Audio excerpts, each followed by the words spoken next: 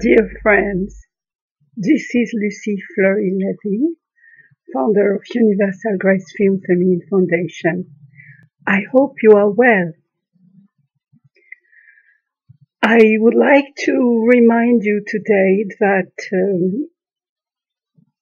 eternal spiritual spring is always within us, and that whatever we are going through, wherever we are, it is vain to go back to the illusion of the ego to try to find solutions, because wars, for instance, which is what we are all experiencing in this 3D continually, initiates in the ego, initiates in our lower self. Hence, we can't find solutions through our intellect and through even science, because it reflects our intellect, the observations of the visible world around us. But it is disconnected from Source, Divine, Holy Spirit, which is what I explain in my book, The Third Pathway. I'm still writing it. I have been sharing with you for free my intro, in a sense, my outline, guideline about this revelation I was confided. And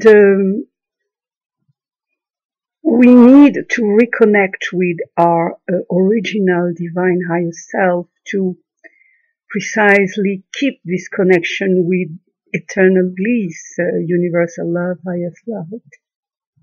Hence, as a humanitarian, you can see very, very traumatic, very difficult things happening in our world. And when you have to accompany people under trauma, people who have lost everything, you can't do it from an ego lower self basis, because you have no hope, to give them then. Some people have lost family, loved ones, and everything they had. So you need to have a higher perspective, and at the same time a closer perspective, because the higher spiritual road is not far and is not distant, is not superior, it's all the opposite. It's very handily, deeply inside, that we are finding it in a very warm, motherly connection, like a baby, in the physical world is nourished in the womb of his mother. We are nourished in the spiritual womb of the feminine divine. And that's what I'm also explaining. This element has been missing, as many say at the moment, I'm not the only one, missing from our spiritual maps for a while now. I mean, the obvious side of it, it was always here with us, but it was suppressed and repressed, etc., as everybody knows. So now we want to reconnect consciously, very deeply, spiritually, with this feminine divine principle, which is going to help us, nurture us, the right solutions. The more you see this stress, the more you have to stay anchored in this bliss, this spring of the soul, this renewal, because the feminine has the power to, from death bring life, in a sense. So in this, it's a kind of rejuvenating new birth process, which we always live every day. It's not just once, it's continually. But we need to be anchored in the source.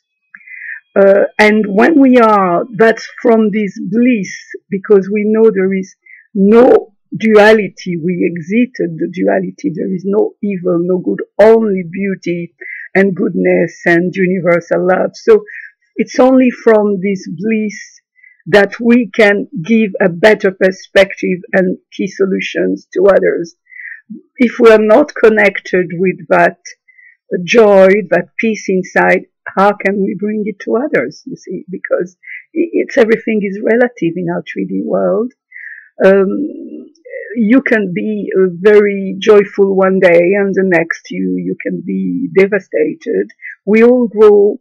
We all go continually through very difficult tests in our lives, and how can you be always bringing positivity to others when you go through very dark patches in your own life, unless you are connected with the root of positivity, the root of joy and happiness, which is in continual bliss of the universal love spring.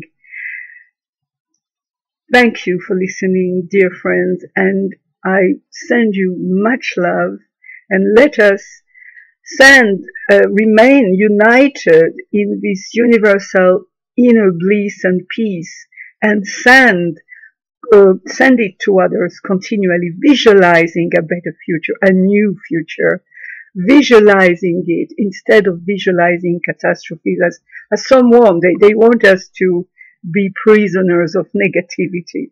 But instead of listening to this, we want to listen to the deepest inner voice of universal love and rejoice in it. And that's how we can bring and share joy with the ones who need it the most. Much love to all of you.